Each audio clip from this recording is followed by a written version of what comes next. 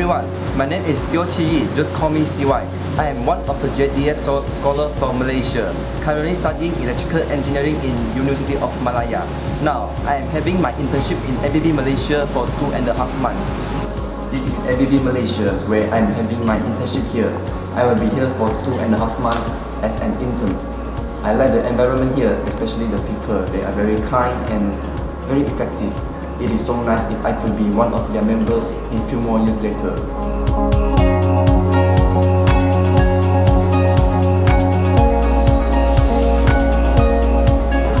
This is my office table. I got my own desktop, and now I'm learning on the AutoCAD to draw the RTO panel and also some of the software engineering.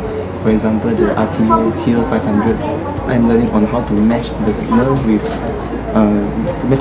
into the list, and also yes, it is quite challenging for me because I'm just a new beginner. And this is a place where I used to test the RTO machine here. And this is an example for the RTO panel and the RTO machine. And he is Faiz, one of my colleagues who always teach me and guide me all along the way, especially in the practical part. For me, my future plan is that I want to work as a qualified engineer. I do have my own team, my own office, and we could fight together, aiming for the best, aiming to the top. It is not that easy to be a qualified engineer, but that is my goal. I will strive for myself, no matter how hard is it.